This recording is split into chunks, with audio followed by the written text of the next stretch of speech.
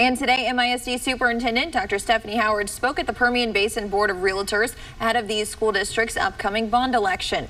The event was held to inform the board about what the bond could mean for their private property owners.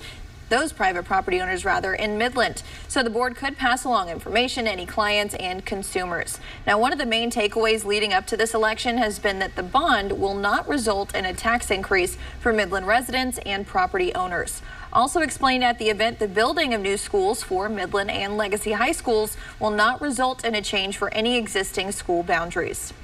As a reminder, today is the last day you have to register to vote if you plan on heading to the polls this November. Registration is open until 7 o'clock tonight. Got a little less than an hour. Early voting will begin October 23rd and go through November 3rd. Election day is November 7th.